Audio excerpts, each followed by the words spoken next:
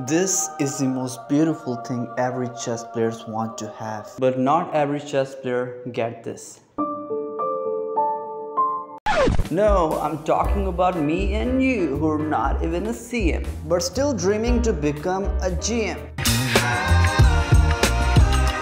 But do you guys know, you can become a GM without beating a single GM in your lifetime. And yes, I'm not joking. As you guys know, for the title, you need to surpass 2500 rating and contain 3 GM norms. Now this thing needs some elaboration. Many people believe GM norm means beating a GM, which is definitely not the case. GM norm is given to you when in a tournament you have a performance rating above or approximate 2600. You need to play at least 3 GMs and 2 must be from other federations. Keep in mind, beating them is not necessary. You can draw all the games. About half of your players must be title players. Keep in mind, NM is not included. And very important, tournament must be 9 or more rounds and time control must be 90 plus 30 or more. If all of these criteria are met, now you are eligible for this GM norm. Now let's elaborate more with the examples. For example, you're Indian and in the first round you beat GM Magnus Carlsen, and in the second round you beat GM Vishwanath Anand, and in the third round you beat GM Pragnananda, and in the rest of the 6th round you beat strong 2400s IMs. And you ended up having a performance rating above 3000. So are you getting a GM norm?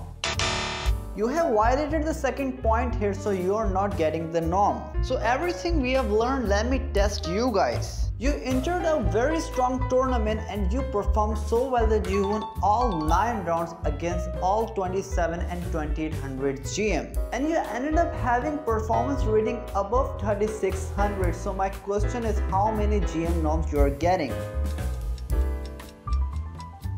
So the answer is just 1. So that means you have to repeat this performance at least 2 more times to get a GM title.